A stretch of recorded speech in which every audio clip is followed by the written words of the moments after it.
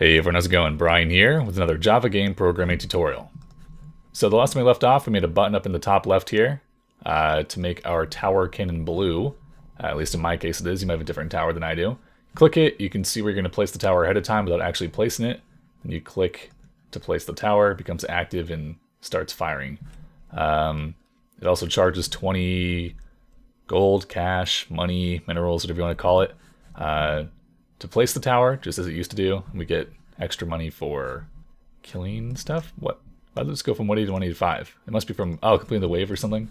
Anyways, what we're going to do this time is we're going to extend our buttons up here. We're going to add another button for the ice tower, and hopefully it'll show just how easy it is to actually make buttons for towers. So I know last episode we spent a lot of time in the player class and game class, and we're going to be doing that again, but it should be a lot easier. In fact, maybe like a fifth of the time just to add another button. And that's the beauty of programming and making methods. You set it up the first time and just kind of use them and utilize them to their full potential later on. So first off, I'm going to change this texture up here in the top left. If you'll recall last week, I said I'd put a full cannon texture for the cannon blue up for patrons on patreon.com/indieprogrammer. Where should I change that? Probably in the tower, no. Game, yeah, it's right here. So, where I make a button. Here we go. Cannon, gun, blue. Cannon, blue, full is what I called it, I believe. Let's see. There we go. So yeah, you can have this texture whatever you want to be in the top left. I made a full texture because I think it looks better than just the gun, but if you like the gun, you just keep it like that. If you just want the base, you can make it that. Or if you have your own texture, you can set to that, obviously. This texture is available for episode 60 on the Patreon page for that episode. And you just go ahead and download it there if you want it. And I actually made one for the next tower too. The tower ice is a full texture as well. So let's go ahead and make a new button. So the first step to do that, to make another button for another tower, would be right in our setup UI method here. We make the new UI, we add our first button. So right below that, we're gonna go tower picker UI .add button. I'm making it for the ice tower, so I'll call it cannon ice. The texture name is cannon ice full. Make sure to make it a string though, so put it in quotes. Cannon ice full. The X and the Y are interesting because here we are putting an actual value here, like a hard value of 64, because our textures and our tiles are 64 pixels by 64 pixels. But obviously we don't want to keep this forever. Players will be using different resolutions. Maybe your textures are different size. Maybe you're making a 32 by 32 base game, or 128 by 128, or whatever other size. Maybe the texture is just all different sizes, which I wouldn't recommend, but who knows. So next episode, I think what we're going to do is we're going to make a new class, or maybe a class within the UI class that handles menus. I think I mentioned this last episode. So it basically would just look something like add button, and then we wouldn't put the X or the Y. We would just have some kind of class or method helper that automatically sets it up for us. So if you guys want to go ahead and do that on your own, you can do that as well, but we'll probably do it next episode. Basically all it would do is just calculate how many buttons have been made so far and move them according to the texture width of each button. But anyway, so for our tower button, for the cannon ice tower, I'm just going to put it at 64x and 0y, so the top of the screen, but still a little bit over from the blue cannon. The next step after making the button here is to make an action for the button. So yeah, we'll do that right below this one. I'm going to say if tower picker UI .is button clicked. I named it cannon ice. Then we're going to do pretty much what we just did above, which is player .pick tower new tower cannon ice, or is it just tower ice? New tower ice, and put the tower type there. Tower type dot cannon ice. I should probably rename the class to make it more uniform. Anyways, tower type dot cannon ice. The grid does not matter, so I'll just use 0 at 0.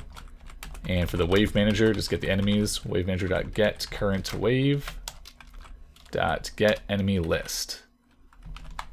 And that should all work there. Let's rename this right now before I forget. Tower Ice. I'm going to name it Tower Cannon Ice because cannons are going to have like a whole set of attributes that they all share. They all like shoot a projectile. Different from like a laser or a missile. A cannon is kind of like shooting a projectile out. So how do we rename this? Isn't it called a refactor? Is this it? Yeah. Refactor, rename Tower Cannon Ice. All right, and just automatically update the calls to it, like right here. So now our button is done. We've made it. We have an action for it. And you're thinking, well, it should all work, right? Well, there's one more change we need to make, and you won't need to make this every time, just the first time. We forgot to set it up last time, or I told you to set it up incorrectly last time, so we're going to fix that. Right now, you'll see the button should be appearing at the top left, right next to your first button. The first one should still work. And the second one, oh, it works. Just kidding, it doesn't work. So even though we're clicking this one, and we have a temporary tower here that looks like the Tower Ice, it's still for some reason placing the Tower Cannon Blue. So what that must mean is somewhere in our player class, we are manually setting the Cannon Blue instead of the Temp Tower.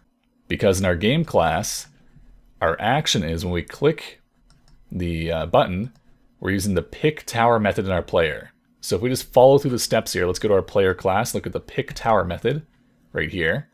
What that does is it takes the tower that we pass in, which we're correctly passing in a Cannon Ice Tower, right? Tower type.cannon ice.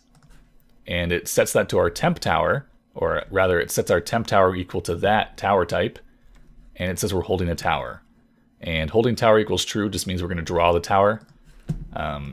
So right here, holding tower is true. That's what gets it to draw on the map without actually placing it. So what's next after that? Well, next we actually place the tower, and we use our place tower method here. If holding tower, which we are, if we can afford it, and it says Cannon Blue here. That's why it's still placing the blue cannon.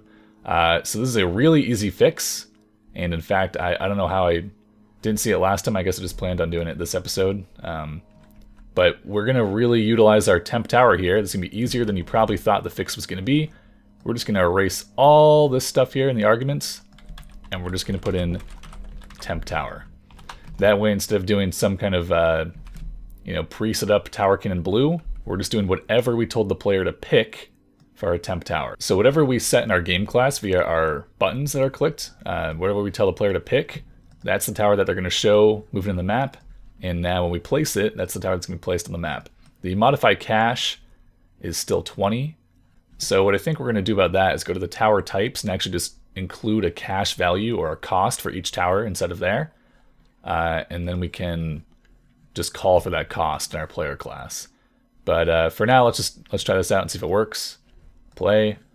Make sure the first one works, which it does. And the second one, boom, there we go. Looking good. And it should slow the enemy, and it does perfectly. Great.